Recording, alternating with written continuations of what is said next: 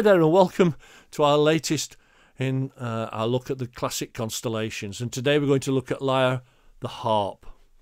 Now Lyra represents a musical instrument with strings used in antiquity, an early form of harp, and it contains Vega, the fifth brightest star in the sky and the second brightest star in the northern hemisphere, and it forms part of the summer triangle.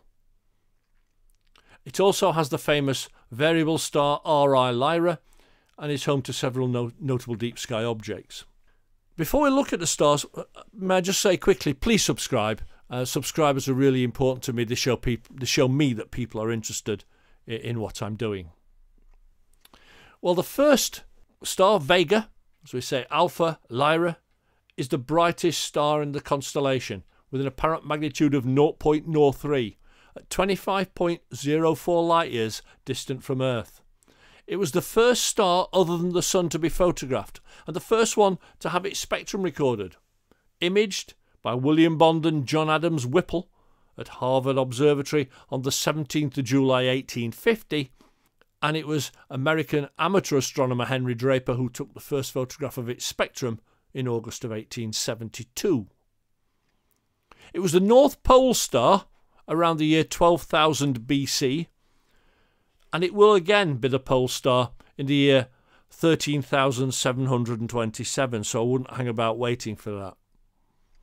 2.1 times as massive as the Sun, about a tenth the Sun's age. It's believed to be about 455 million years old, which is half its life expectancy. And it's believed to have a circumstellar disk of dust as it emits excess infrared radiation. It may have at least one planet the size of Jupiter orbiting it. Sulfat, Gamma Lyra, is the second brightest star in the constellation with an apparent magnitude of 3.26, 620 light years distant. And Sheliak, Beta Lyra, a double star with the apparent magnitude of 3.52, 960 light years away. And R Lyra, a red giant, a semi-regular pulsating star with an apparent magnitude that varies with 3.9 to 5, 350 light years distant.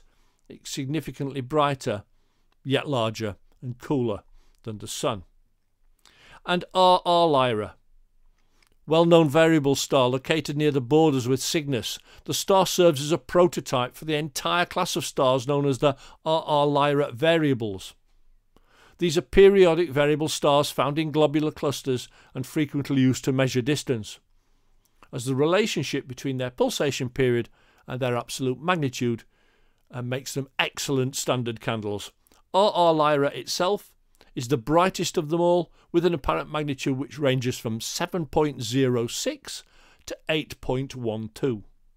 Messier objects, we have M56, a globular cluster with an apparent magnitude of 8.3, 32,900 light years away, and M57, the Ring Nebula, a famous planetary nebula in Lyra which is located south of Vega, about 40% of the distance from Beta to Gamma Lyra, and is relatively easy to find and a very popular target for amateur astronomers with telescopes. Well, I hope you'll enjoy that little look at Lyra the harp. Stay tuned. In the meantime, dark skies, stay safe, take care, and thank you for watching. And bye for now.